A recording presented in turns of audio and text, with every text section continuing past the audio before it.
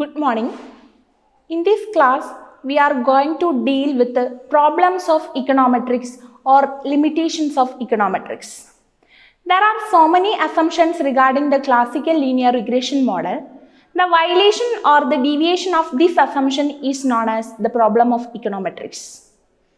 There are mainly three limitations. First one, multicollinearity. Second one, autocorrelation. And third one, heteroskedasticity. First, we look upon what is multicollinearity and what are the causes of multicollinearity. The term multicollinearity is due to Ragnar Frisch. He was a Norwegian economist. He also coined the term microeconomics and macroeconomics in 1933. Multicollinearity means the existence of a perfect or exact linear relationship among some or all the explanatory variables of a regression model. So, one of the important assumptions of classical linear regression model is that the independent variables are not correlated with each other. The violation of this assumption is known as the problem of multicollinearity. If the explanatory variables are perfectly correlated, that is known as perfect multicollinearity, that will lead to breakdown of least square method. But in practice, neither this situation or complete absence of multicollinearity is often met. So, multicollinearity is essentially a sample phenomenon. In this equation, yi is equal to beta 1 plus beta 2 xi plus beta 3 x2i plus ui. This is the PRF form, that is population regression function. In this equation, xi and x2i are the two independent variables or explanatory variables. The assumption is that the explanatory variables are not correlated with each other.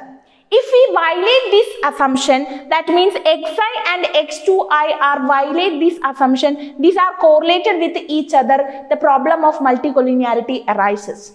Multicollinearity is a problem of degree, not of kind. We further want to verify whether econometric model is exact or inexact. Next one, what are the causes of multicollinearity? There are so many reasons or what are the causes of multicollinearity. First one, data collection method employed. For example, sampling over a limited range of the values taken by the regressors in the population, that will lead to the problem of multicollinearity. Then second one, model specification. For example, adding polynomial terms to a regression model, especially from the range of x variable, is small. Then next problem, that is over-determined model can cause multicollinearity. This is happen when the model has more explanatory variables than the number of observations. Then next one, it can arise due to inherent characteristics of some economic variables to move together over time. This is because the economic magnitudes are influenced by the same factors. These are the causes or sources of multicollinearity.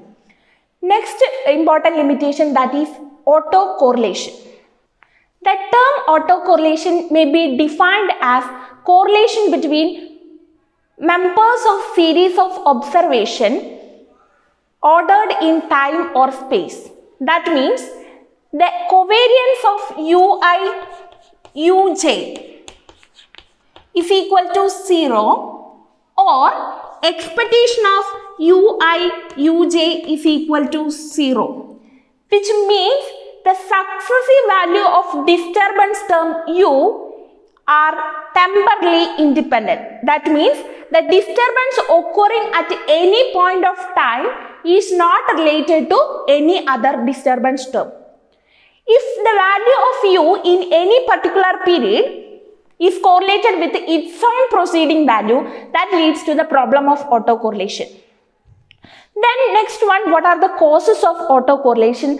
First important causes, that is inertia. A salient feature of most economic situation or economic time series is inertia or sluggishness.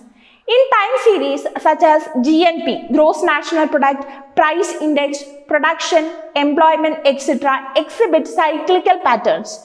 Therefore, in regression, in time series data, this cyclical pattern or fluctuation makes the successive observation likely to be independent. Next important reason is specification bias.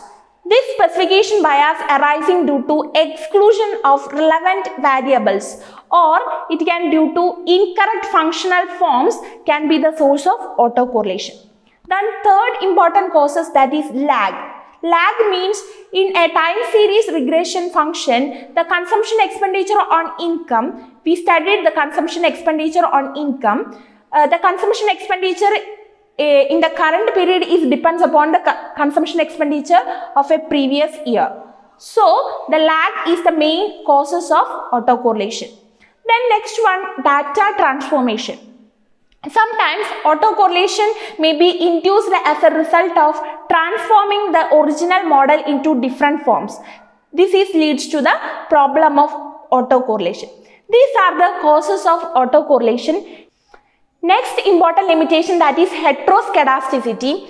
And the important assumption of classical linear regression model is that the variance of disturbance term Ui is also known as sigma square. That means this is also known as homoskedasticity. That means expectation of Ui square is equal to sigma square. This is the assumption of homoskedasticity. But the violation of this assumption is known as heteroskedasticity, which means that expectation of Ui square is equal to sigma I square, where I is equal to 1, 2, 3 up to n. This is the problem of heteroskedasticity.